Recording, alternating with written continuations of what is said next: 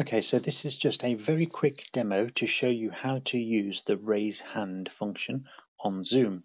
Now, if there's quite a few people in the Zoom meeting, it can be difficult to see if somebody's trying to grab your attention.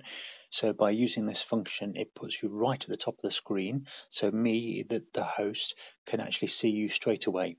And then if we need to speak to you, we can obviously ask you to unmute. So this is just on a mobile phone that I'm going to demonstrate it now. So depending on what kind of device you've got, it might look slightly different. But just towards the bottom of the screen, you can see there's a little icon with 3 dots and it says more. So I'm going to click on that now. And then a whole host of other options appear. And you can see towards the bottom, there's this thing called raise hand. So I'm going to click on that. And then what it does is it raises a virtual hand against my photo. So you can see just at the bottom there, it says my name and it's got a raised hand. This means then it will push you to the top of the screen on the host's computer so they can see you straight away.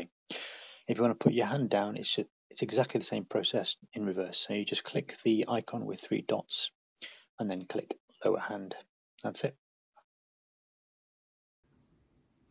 So if you're on a computer on Zoom, you'll see the usual icons towards the bottom.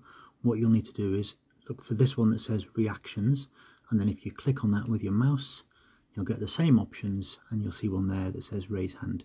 So that will raise your hand. And then if you want to put your hand back down, again, it's the same process. Just clicking that button.